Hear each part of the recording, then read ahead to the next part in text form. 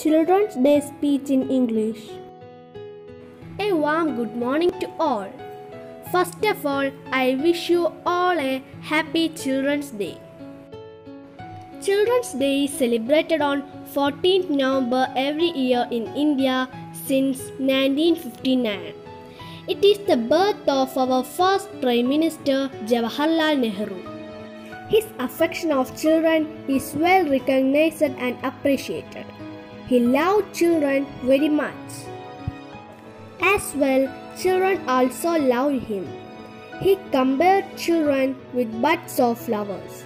The children called him Chachaji. Children's Day is a happy day for children. On this day, schools and colleges organize various programs for children. The children of today will make the India of tomorrow. The way we bring them up will determine the future of the country. This was the famous quote by Chachaji.